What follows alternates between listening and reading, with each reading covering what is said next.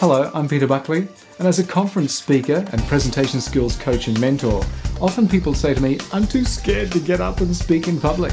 I say, sure, it's pretty much the same for everyone when they first do it, or even the first dozen times.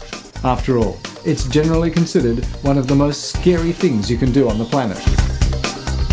When you need to make that convincing sales pitch, motivate staff and colleagues, or sell your abilities to a potential employer, if you can't get your message across clearly and concisely, you're not likely to get the result you're after from those key decision makers. Having developed my own prowess over many years as a broadcaster, speaker, MC and moderator, it means what you get is not all theory or something from an internet search.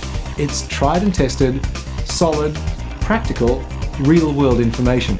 And we do have some fun in the delivery as well.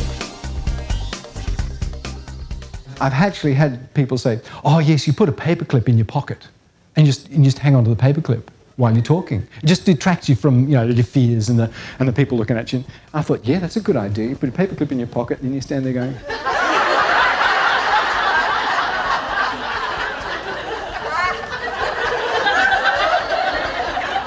I've forgotten what I'm talking about, but I'm having a good time. In my experience, with presentation skills, there are times when the very things that adversely affect the performance of, say, a uni student or an athlete can be just the same as for the high-performance teams, managers and leaders of multinational corporations. If you've worked in HR or sales, you know the frustrations when teams don't communicate properly, either with each other or with potential clients.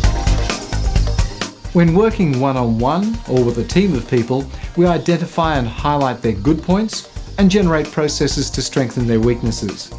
And the challenges of presenting aren't confined to just one or two industries.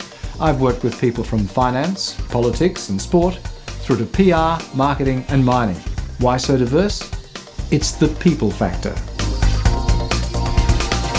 So if you're planning an event that needs something engaging, informative and entertaining with both professional development and personal development factors, we should chat.